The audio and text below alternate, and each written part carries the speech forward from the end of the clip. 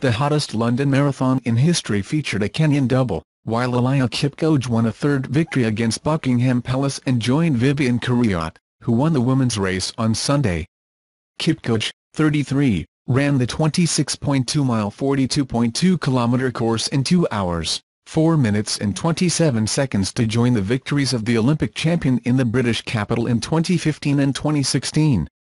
"I had a really beautiful race," said Tola. Shura Kitata of Ethiopia was second, followed by Mo Farah, who set a British record 2:06 and 21 seconds against his local fans who lined the streets at temperatures that reached 73.8 degrees 23.2 degrees Celsius near the finish line. While the race started in the Blackheath district of south-east London, the official men's race starter was more than 30 miles 48 kilometres west of the British capital. Queen Elizabeth II pressed the start button in front of Windsor Castle.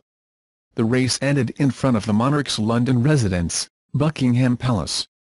Cheruiyot, 5,000-metre Olympic champion, crossed the line in 2:18 and 31 seconds to win on her second attempt.